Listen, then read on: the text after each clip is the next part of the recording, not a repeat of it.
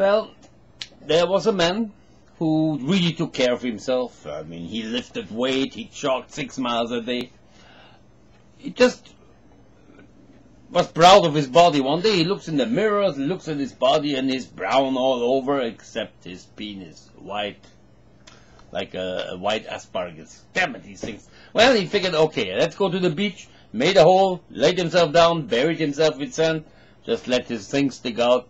That should take care of it. 1-2 hours like this, boom. Well, while he's lying there, 2 ladies come walking by. One had one of those walking sticks, and she sees this. She plays with it. She said to the other lady, "Hey, come on here. Look at this. There's no justice in the world." Huh? The other lady said, "What do you mean, no justice in the world?" He said, "Look at this. When I was 20, I was very curious about that.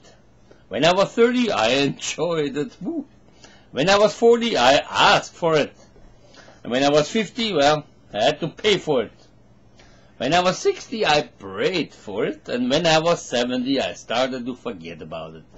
And now that I'm 80, that damn things are growing wild and I'm too old to squat.